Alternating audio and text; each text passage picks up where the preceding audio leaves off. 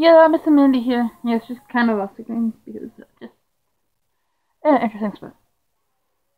So to make the big H, you're gonna go, not make an accidental dot. So we're gonna make a line down, and we're gonna try to neaten my line up. So for big H, you're gonna make one line down, and then a line next to it, but not on top of it, down. Try to make it straight, mine waved. And then a line across, big H's.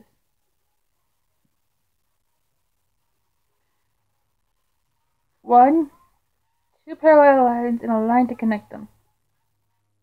One, two, across.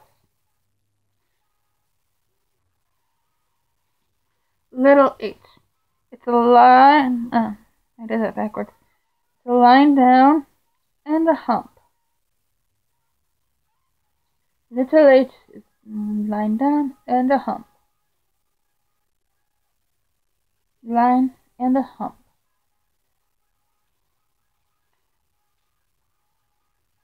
Let me wipe this away and we'll make a bigger big H and a bigger little h. You can see.